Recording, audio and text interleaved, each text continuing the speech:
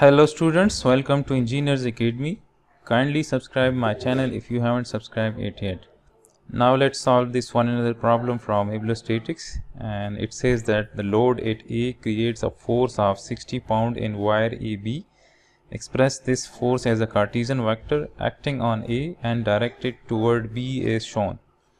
So we need to represent this 60 pound force which is acting from A to B as a Cartesian vector. So again, as we know that this force F is Cartesian vector is equal to its magnitude times the unit vector from A to B, and similarly its magnitude is 60 pounds and the unit vector from A to B is the position vector from A to B divided by its magnitude. So first we need to find the position vector from A to B. So the position vector from A to B is, to reach that point B from this point A, we need to move 10 feet in the positive Z direction, right? So I will write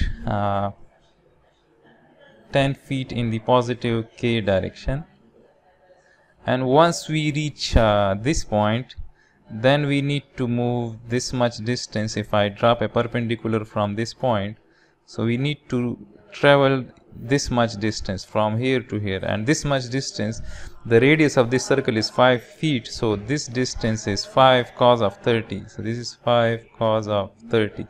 So in the positive y we need to move 5 cos of 30. So I will write 5 cos of 30 j, and then once we reach here we need to move this much distance in the positive x direction, and this distance is the sine component of this 5 feet.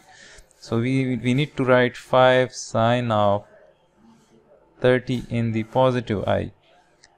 So this is the position vector, right? So let me simplify it. 5 sine of 30 is 5 divided by 2.5. This is 2.5. Let me write it here. This is 2.5. Similarly, 5 cos of 30 is 4.33, and we can find its magnitude.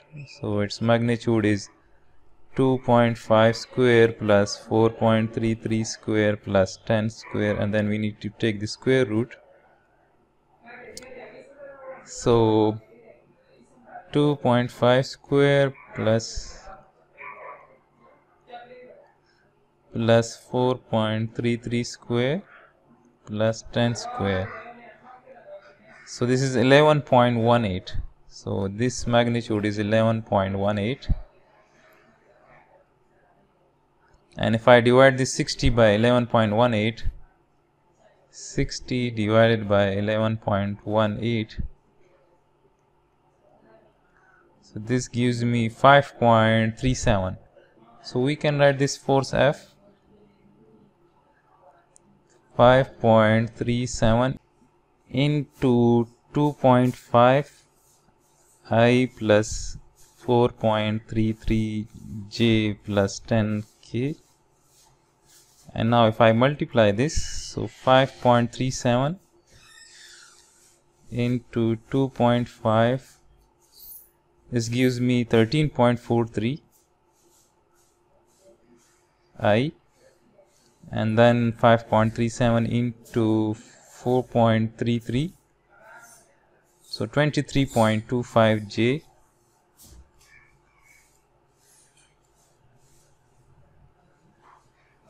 and then we need to multiply it by 10, so this will be 53.7.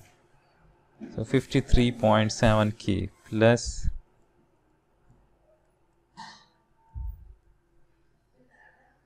so this is the Cartesian vector representation of that force F which is acting from A to B, which has a magnitude of 60 pounds.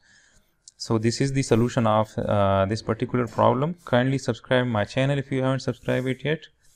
Also like this video if you people want me to solve such more problem from engineering statics by Hibbeler.